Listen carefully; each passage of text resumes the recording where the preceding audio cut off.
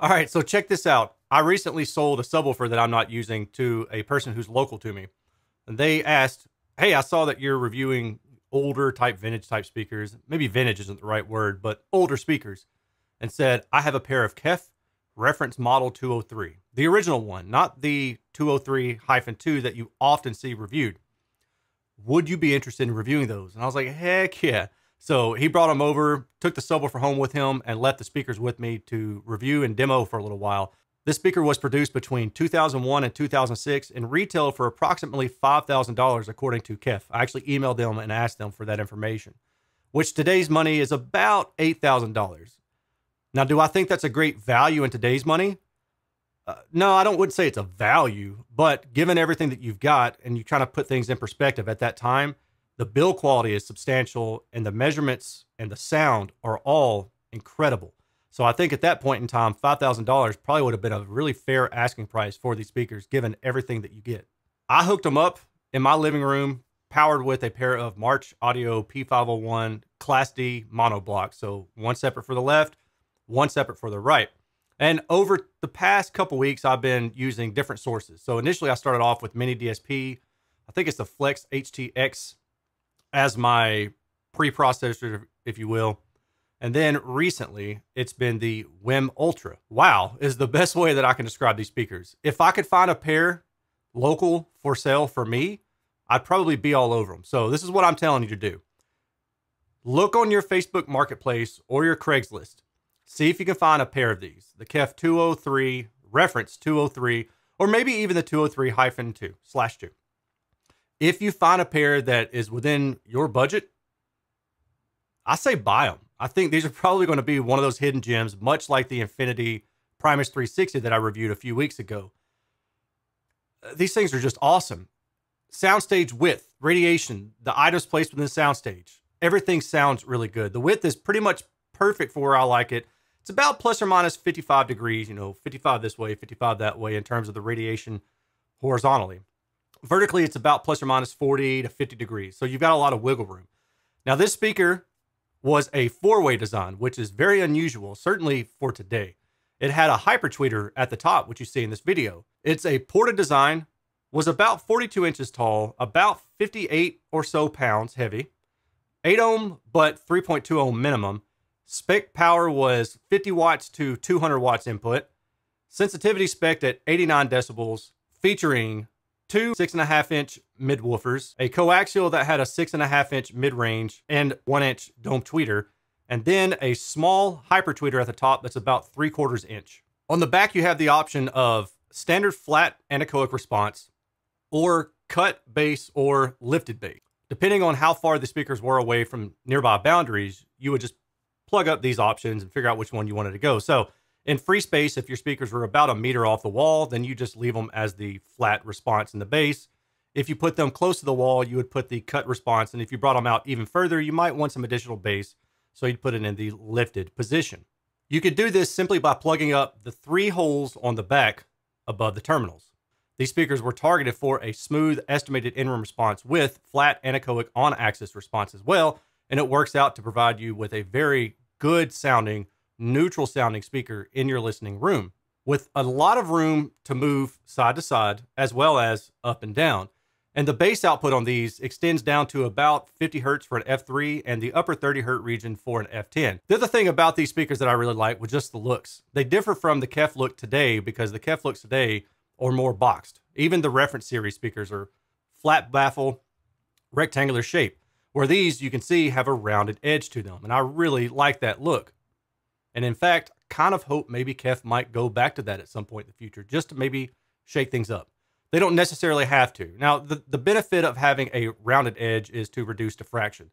But with the way that the KEF coaxials are made, they do a good job basically waveguiding the sound to where you don't have really any diffraction issues from that straight edge on the side. In other words, what happens is when you have a flat baffle and you have a wide radiating speaker, that sound hits the edge of that baffle, comes back out of phase at a certain frequency, results in a dip and then maybe a peak pattern until the higher frequencies, it kind of just basically washes itself out. But with a coaxial or a waveguided speaker, usually what happens is that response is more narrow, so it's not radiating out to the edge of the speaker, and therefore you don't have to worry about diffraction. So maybe with this design, they went for curved because it's a little bit wider. It seems to me that it actually radiates a little bit more wider than current KEF designs of today. And maybe that 5-10 degrees difference from then versus now is enough to drive them having to use a curved baffle back then. Of course, this is all conjecture. I really don't know for sure, but it's just what I'm thinking. I set these speakers out about 2 to 3 feet off the back wall. And if you don't know what I mean, here's a graphic illustrating what I'm talking about. So I had this much space between the back of the speaker and the wall behind the speaker. And in this case, it was pretty much perfect. Now, I did try to push the speaker closer to the wall, and when I did, it sounded a little bit too boomy. I just used that cut option and lowered the bass a little bit down. In watching movies and listening to music, I never really felt the drastic need for a subwoofer. So in my room, I would say these got down to probably the 40 hertz region with pretty good authority. Now, not absolute authority. And if I'm listening to stuff that rumbles in the 20 hertz, 30 hertz region, yeah, I would have wanted a subwoofer. But for daily listening, I never really felt the need for a subwoofer. In terms of imaging, a lot of that depends on the matching between the speakers. And as you get speakers that are older, sometimes things change, properties change. Crossover components can maybe differ a little bit over time. Now, keep in mind, these speakers are at least 20 years old at this point, so I can't guarantee that they're perfectly matched. I did try to initially measure it, but it's hard to align everything perfectly with a tower speaker, so I kind of just gave up. Still, with that said, what I really appreciated about these speakers was the imaging tightness of things, as well as the radiation. So it sounded like the soundstage was wide without giving a lot of smearing or anything like that due to maybe too broad of a soundstage or too much reflection in the room, or maybe non-optimal matching between the speakers. Now let's go ahead and dive into the data, look at some of the results that I got, and then we'll be on our way. All the data that you're about to see is captured using my clip-on near-field scanner. It is a state-of-the-art robotic device that allows me to get anechoic data in a non-anechoic room. Up first is the impedance, and you can see that this speaker dips down to about 3.6 ohm above 80 hertz. So right in this region, you're dipping down to about 3.6 ohm. Minimum EPDR is 2.2, which indicates that back in this day, you probably needed an amplifier that was pretty robust to drive these speakers. A standard amplifier with 8 ohm taps or maybe an AVR at that time probably wouldn't do as good of a job driving it, but I really don't know for sure. It's kind of just an educated guess at this point. If you have any differing opinions, of course, let me know. Frequency response, now all these were measured without the grill. Average sensitivity, 88 decibels. It's pretty good at the time. With an F3 of 51 hertz and an F10 of 37 hertz. So as I said, gets down into the room into about the maybe low mid 40 hertz region without much issue, but below that, you're still going to want a subwoofer. Overall linearity looks quite good within plus or minus 3 decibels. CEA 2034 data set, again, this looks really good, but the directivity on this speaker also looks really good, which means that you can EQ the speaker to your heart's content if you desire to, if you want to change things based on what you're getting in room, because maybe you don't necessarily like a certain sound signature, or you want to play around with the EQ profile for different songs or anything of that nature. You can easily do that if you want to, although I don't necessarily recommend it. I think when you start playing around with EQ above about 500 hertz for most speakers, you're no longer EQing the room, you're EQing the speaker, and you're EQing the tonal balance of that speaker, which is probably the reason you bought the speaker, unless maybe it's a budget speaker and you knew going into it that you were going to have to equalize some certain aspects of it to get it to sound better overall, but you save money by doing that in the long run. So that's okay. But for a speaker like this, I wouldn't recommend going in and equalizing it. I don't think you really need to. The reason I say that is because the estimated interim response looks pretty good. And this line indicates kind of how I heard the speaker. Now you can see a little bit of a bump. That can cause the speaker to sound a little bit maybe forward, possibly a little bit maybe nasally, if you will, but I didn't really have any issues in that region. And for the most part, overall, the speaker sounded really good. You can see this bump right here. You can see this bump right here due to the super tweeter. I didn't really have any issues with that in my listening. You may be wondering why I don't have notes on this. I normally put notes on it. Usually it's calling out certain things that stood out to me in my listening, but in my listening, there was really nothing that stood out bad or good. It was just an overall neutral sounding speaker, which is a good thing. Horizontal contour plot shows the horizontal radiation at about plus or minus 55. You could say 50 down here, 55, just kind of depend on where you draw the line. But overall, it seemed pretty wide to me. And it seemed to be a little bit maybe wider than some of the other KEF offerings that I've heard of late. Now, this could just be pure anecdotal.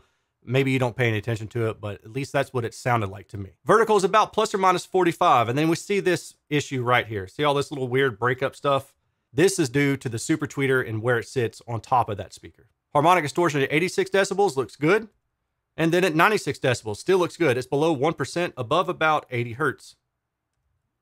Multi-tone distortion, below my personal 3% line, it's down at 1% for the most part, even up to 96 decibels. So this looks really good as well. Compression also looks good. We can see that Super Tweeter is having some trouble in the higher frequencies at the higher output, but for the most part, the speaker looks pretty damn good. And that does it for this review. To summarize, basically, this speaker is 20 plus years old. Sounds fantastic. Looks great. Again, I kind of really like the overall look of this speaker, and maybe KEF would go back to rounded cabinets. I just don't know that it's necessary, but I just like the whole rounded shape of the speaker. It looks really cool, at least in my opinion. Sound quality is great. Measurements look fantastic. If you can find these on Facebook Marketplace or Craigslist somewhere local for sale for a decent price, pick them up. Just make sure you listen to them first and make sure that they sound pretty similar, because over time, components can fail. And depending on the person who owned it before, maybe they might have abused the speaker. Hopefully they didn't. Luckily, the guy that I got these from, these were in pristine condition, still came with the grills. Everything was there. And I had no problem with concerns about testing an older speaker. Like sometimes I get older speakers and they just look like they've been put through it, but these didn't. Yeah. So if you like what you see here and you want to help support the channel, you can do so one of two main ways. One is you can go to my Patreon page at patreon.com/Erin's Audio Corner and support me. And by doing that, you get some inside information, access to polls, early viewing of videos, things of that nature. Alternatively, if you have to buy anything from Crutchfield or Best Buy or Target or Newegg or Samsung, I've got a whole list of generic affiliate links in my description below. Click any of those links and then buy whatever it is you want to buy, because that helps me earn a small commission at no additional cost to you. And that's really how I keep doing what I'm doing, and I'm able to pay for shipping for some of these older items and provide you with some cool data for some cool stuff. All right, I'll talk to y'all later. Take care. Peace.